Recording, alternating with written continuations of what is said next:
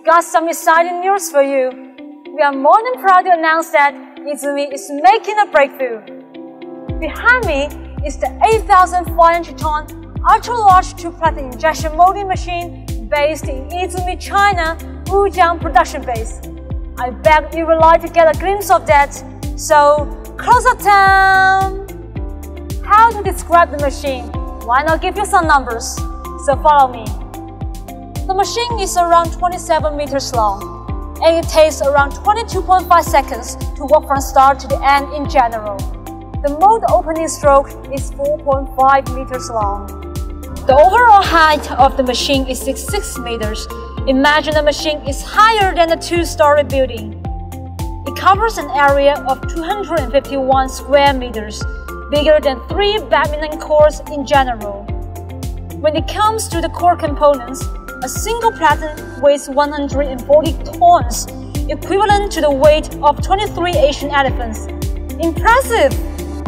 To highlight, it took 4 months to assemble the machine and at least 30 technicians worked on it. When facing challenges, we are here to break the boundaries. With nearly 20 years of development, Yizumi is building up strong capabilities in product development and technological innovation.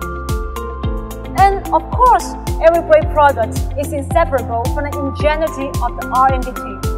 The project team is composed of Yizumi senior engineers, researchers from the South China University of Technology, and experts from the Chinese Academy of Engineering to tackle the key technology challenges. Together, we found solutions to solve the molding difficulties of the ultra-large transparent plastic parts in China, such as in these areas.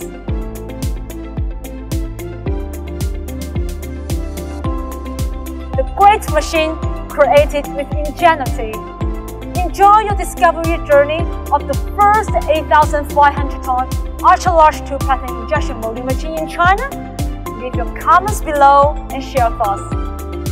I will see you at the next video.